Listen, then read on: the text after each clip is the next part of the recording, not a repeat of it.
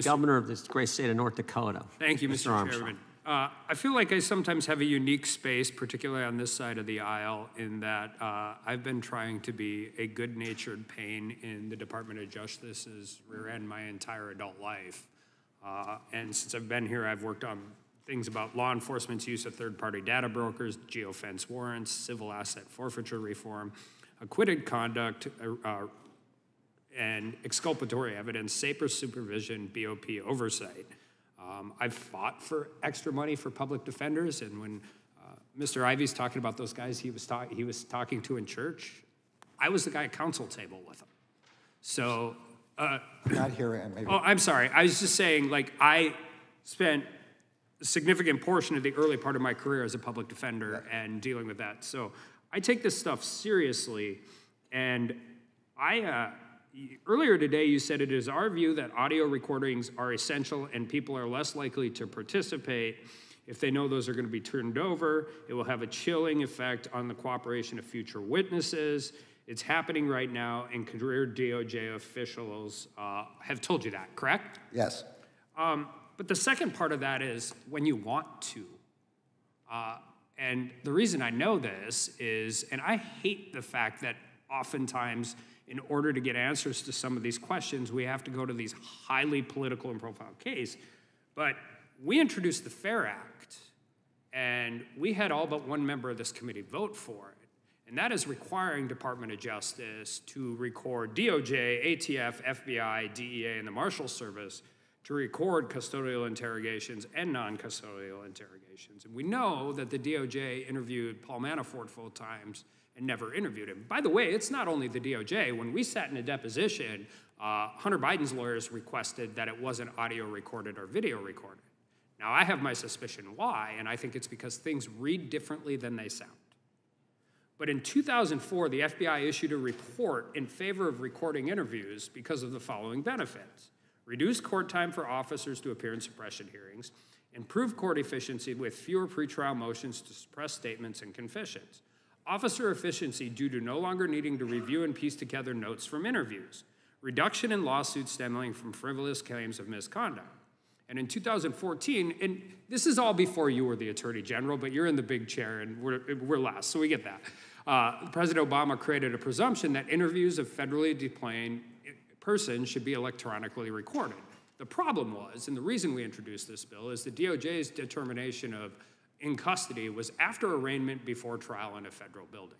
So my question to you, which we can start with, is why, if they're so essential for you to record them that it will chill future cooperation, the recording in and of itself has no benefit. I mean, it has benefit to your guys, but when you don't have to turn it over, you are arguing that recordings are essential. But you and I both know in a criminal case that if you have the recording, I'm going to eventually get it as the defense attorney. So I'm trying to figure out what your guys' policy is on recording of interviews and recording of witnesses. Because if it was what it really says it was, we wouldn't have had to introduce the FAIR Act.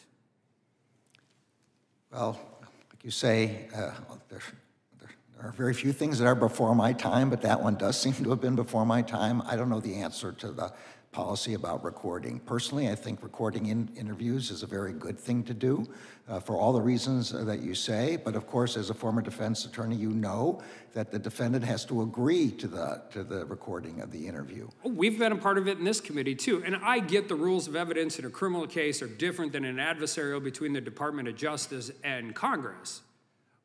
But our frustration, and my personal frustration, is whenever you're in an adversarial system, the other team doesn't get to determine what is the best evidence. And I'm not talking about the best evidence rule. We've had that conversation forever. But it's fine, but when we know it exists and we ask for it, and then you say, I mean, and some of this is timing too, and with all due respect to everybody, we get the transcript the day before the first hearing. We get executive privilege put into place literally the morning of the contempt hearing, and we're looking at it and saying, listen, we know it exists, we want it, and you're saying that there's some political reason for us not getting it, but I will argue, and I will argue at the rooftops, that the real political reason is to not give it to us. Because anybody in any determination of fact anywhere in the country knows that if you have audio or video, that is better than a transcript. If you have a transcript, that's better than notes. And that's what the committee is trying to get here, and that's what the committee is being stonewalled from when we know it exists, and that's why we're so frustrated. And I personally believe that there's a very, very specific reason that executive privilege was instituted the morning of the hearing, because the difference between this and a criminal case is we actually have a potential time clock, and that's the November election. And with that, I yield back. Could I respond? You have time for response? Yep. Sorry. I know, but I like talking to you, and this seems like a good conversation, if you don't mind. So 2 things. One, with respect to the timing, since the Clinton administration 30 years or so ago, it's been standard that assertions of executive privilege occur right before the vote in order to provide the constitutional accommodation process as much time to run as possible. So that's the answer to that thing. The answer to the other is the Supreme Court has said that in order to protect the separation of powers under the Constitution, the Congress has to have a legitimate legislative purpose for the things that it's requesting.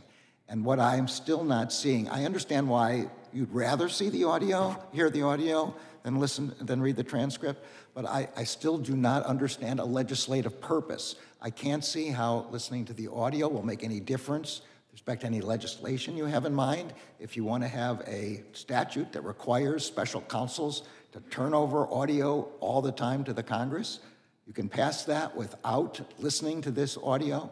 And I don't see, there's no element of the impeachment resolution that will change with respect to information on the audio. The words are the same on the transcript as the audio. That's my explanation. I am actually excited to see potentially how that gets turned out in the more respectful way. By the way, it would really, actually in this current political environment, I'm not sure if it would help or it would hurt, but the FAIR Act's a really good piece of legislation and your support would be helpful. And with that, I'll look into whether we're following the FAIR Act or not. That's a very good point. Your career DOJ officials are following it.